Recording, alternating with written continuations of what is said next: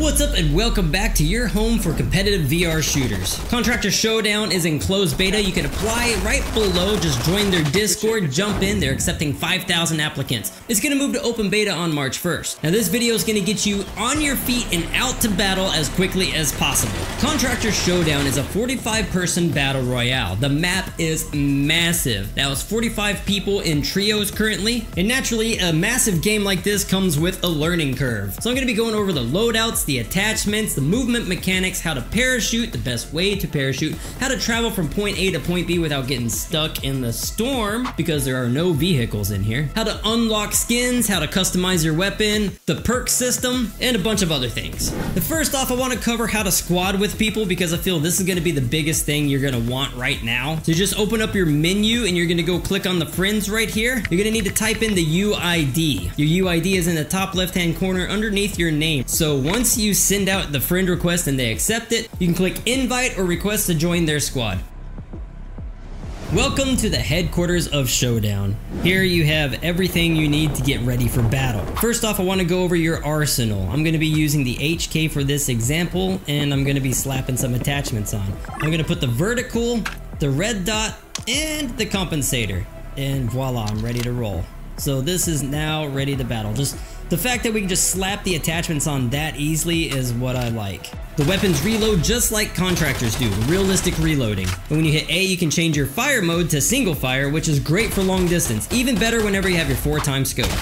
You can pull your mag and take a look at how many bullets you have left in there. And also bullets do stack, so throw your old mags into your stomach to go into your inventory. So let's customize your optics. This is your weapons workbench. From here you can customize everything about the gun, all the way down to the skins, every little detail about it. Even the suppressors. So what we're going to be doing is we're going to the sights, and you can see right here that you can customize each individual sight. So this workbench is very beneficial. Unfortunately, you're going to have to unlock all of the optics because all of this is cosmetic. But don't worry, I'm going to show you how to unlock that right now. Here is the crafting table. You decode cards from the cards that you find. You can see right here I found a green one. I throw it into the Mica. You can see that it takes time to upload. Don't die before it uploads or you're not going to get your cosmetic. After battle, you can come back to your headquarters and you can decode what you uploaded, and you can see that I unlocked the skin. That's it. You're not getting rocket launchers or anything like that. Speaking of explosives, let's go over the grenades. Currently, these are the 5 grenades. Right here, this is the detection grenade. It's pretty much a little UAV. What I like about the system is when you pull the pin, you can aim with your offhand like this. You can also cook the grenade by hitting the top button, and then you just throw it. Ready to roll. Now this doesn't pick up anything in the headquarters, but in game it'll look like this. You can see everybody that just got highlighted and tagged. Now this is your flashbang. It'll flash you like this. The frag grenade, I feel, doesn't really need an introduction. It just explodes, deals deadly damage. Now your radiation grenade is pretty much a way to get people out of buildings, and if you're inside that dome, it will hurt you as well. This is alpha recording right here. It was dealing 15 damage to the guy camping in the house, and we had to fish him out to finish him off. And of course, your smoke grenade. What I don't like about the smoke grenade is it looks like a giant fart cloud. Look at that. You have 3 vending machines. The red one is the munition vending machine. This has all your attachments and your utilities, and even some guns. What I do like to do is buy the automatic sniper. I throw the silencer, the red dots with the 4x sight, and a vertical grip. So if I have a lot of money, that's usually the loadout I like to run with. If not, I just land on the HK because that is deadly. Now the purple one is the prime vendor. This is where you get all the extensions and the upgrades. What I like to do is go with the rifle extended clip, the extension. You can see I have 30 bullets here. Once I ingest this into my stomach, now I have 40. And again, putting things into your stomach is how you get it into your inventory. It's pretty much just going right into the backpack. Now that is the armor plate extension. This adds 1 more plate. Now I have 3 plates over here. Now I do want to point out that you have 100 health and 50 per each plate. So that's a total of 250 damage you're going to need to deal. This is the insurance vendor. This is the blue one. You can redeploy your allies that have died and also buy insurance for yourself. The difference between your basic insurance and your advanced insurance is that when you select advanced, you come back with an AK-47. The basic, you just land with a pistol. Now don't worry, you can still heal people when they are downed. You just grab the syringe from their chest and hold trigger on them. This is going to heal them to their feet. Now let's go over the chest piece. This is the Mica. This is probably the most important information you're going to have in your hand. Now whenever you pull and hit trigger when you're inside the map, you can actually ping by hitting trigger on the map. As soon as you select something, you can take a look, and right there I am pinged. Now to ping, you can actually hold the Mica like a bazooka. From the bottom of it, you'll see a line come out. You just hit trigger to ping. Another way to ping is by putting your hand next to your head and then hit trigger. This will ping the center of your screen.